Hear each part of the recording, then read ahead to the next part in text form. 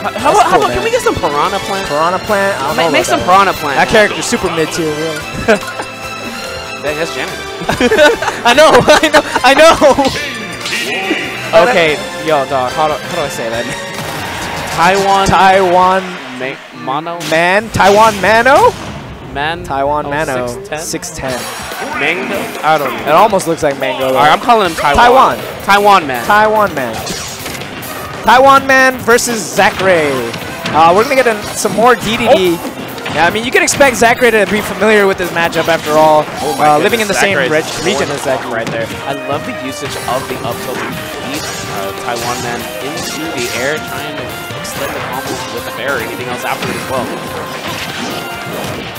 Back air belly off the mark, trying to take out this stock early.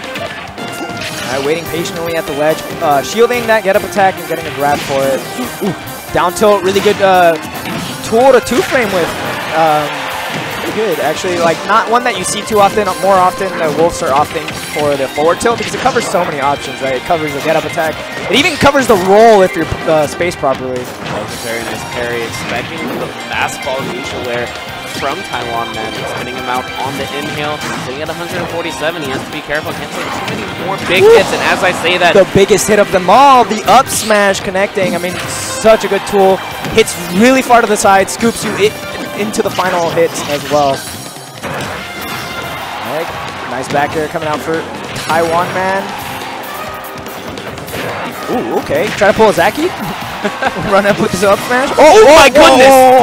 Okay. If that was any other, yo, that was definitely intentional. If that was any other character that did not have a hitbox on their up B, that was connecting. He's dead. Yeah.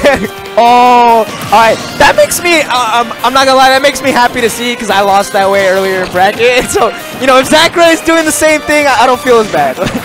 No, I don't blame you. Honestly, sometimes B reverse laser is the hardest thing in the world. Dude, it's hard input only for the fact that if you don't do it right, you can't get that wolf flash and self-destruct. There we have Zackray trying to go for the down smash to catch the two-frame at the top. Not quite going to get it, but like I talked about a little earlier, Edmund, the inhale, having the new properties here in Ultimate, able to absorb and eat other projectiles and get them right back out. Yeah, and it does have a damage multiplier at all. I think it's somewhere to like 1.5. Not exactly sure. Back air not going to be enough to kill from across the stage. Zackray still maintaining his presence here. Another up smash possibly. Oh! I love that. Wow. And Dedede being so big that just straight up connects. Yeah, and he angled it downward as well. If he had angled it upwards, it may have still connected, but he got the stronger hitbox for angling it downward. I think even if he did get the high hitbox to get the spike, I feel like Dedede would die regardless. Off the top. You're probably right. I don't doubt it, because Larry did the same thing. I forgot to who, but I saw him get the spike. They were over 100. They just straight up died. Yeah, it's great. I love it. Oh, whoo! All right, like air dodging through the Gordo. But got punished with a grab on Taiwanman. Nice. Immediately, laser coming in, messing up Gordo. I thought Zackray was just going to get a grab for the back throw, but just resetting neutral, jumping right over him, shooting in with the neutralist. Possible backer? No, backing off to get that F, but the backer coming in later. Really clean two stock coming out for Zackray. He was at a high percent on that last stock.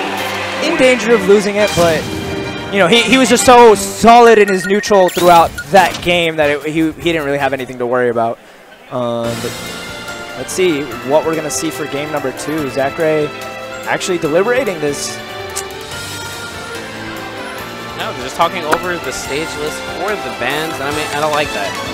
Absolutely. Probably just pointing at it, crossing them out real quick. Make sure it is in order. Again, guys, we are running the California recommended Unified World Cup.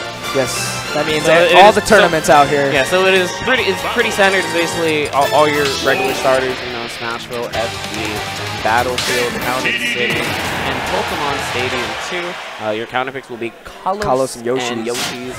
Yoshi's may as well not exist to me, man. Like, oh, same. Banned. I don't like either Yoshi's. Yeah, they both suck. Alright, I don't want Pokemon Stadium for the run back. Both of these players in with the same character. Absolutely. Let's see. Alright, Zackray going for that early down smash at the ledge. Yeah, able to go ahead and get the parry as well on that neutral air. He is definitely in tune with this matchup, understanding that this is exactly what DDDs want to do.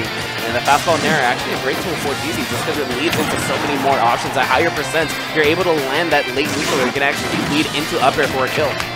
Absolutely. Oh my god, Zackray going for another wolf slash in the neutral. I mean, not bad at all.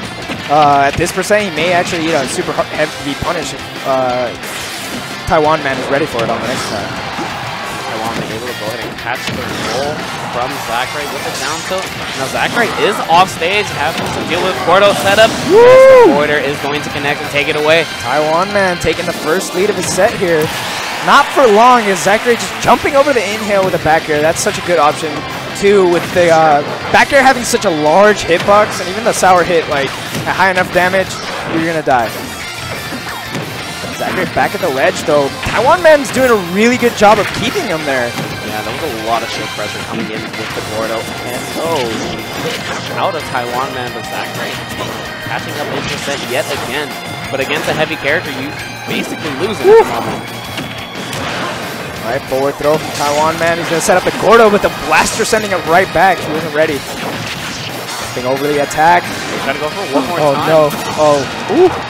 He was so lucky he didn't get hit by the tipper hit of the first hit of down smash. That's the strongest hit. I mean, even the back hit of the second one is super strong as well. He just got hit with the inner hitbox, which is like doesn't send you too far. Hey, yo, damage is damage. Here we have Zackray just running up, getting that grab. One more back throw, sending this DDD right back off stage. Alright, I like the falling neutral air on the ledge. Oh, he ran away from the stars, and wow, the one time you doubt the scoop up hitbox of that up smash that actually is not connecting the way he wants. A little bit too high percent to get the neutral air into the upper, but that up tilt is going to do it. Taiwanman, man, keeping it really close in this game number 2. He's able to take the first stock, even take the second stock, with Zackray immediately answering back. Oh my goodness. Big damage combos now. 56. All right, he's showing the rolling stuff right now. He's showing the stuff now. He's like, I was just playing neutral before. All right, I get combos. He's like, okay, let me stop these side Bs real quick. Yeah. Let me play my actual games. Jumping right over, leading into the neutral air as well. Here we have Taiwanman sitting at 105. Has to be careful. Forward air into the raw back air, going to confirm for the kill, and Zackray taking it with a 2-0. Hey man, Taiwanman really had it going right there. You know, and this is, you know, he's from USC. I just noticed that. You know, I was talking about all these DDD players, but so far, Taiwanman's been impressive, man. Really, that was a competitive 2-0. Okay. Didn't win a game, but definitely kept it entertaining. Yeah, no, I mean, Taiwanman definitely stayed in there, adapted quite well in game 2. Did not allow Zackray to just steamroll him. So we're going to be getting this set up for our next match. I see Armando and Mars stepping up now. So that should be ZSS against Snake. Yeah, ZSS against Snake, potentially maybe a couple other characters that he has as well. Armando, another PR player from our home region here in SoCal. Also previous PGR as well. Yet to see in this game yet, as we don't have a PGR yet, but we'll see. He does play the Falco and the Meta Knight as well, his 2 previous characters from other Smash iterations.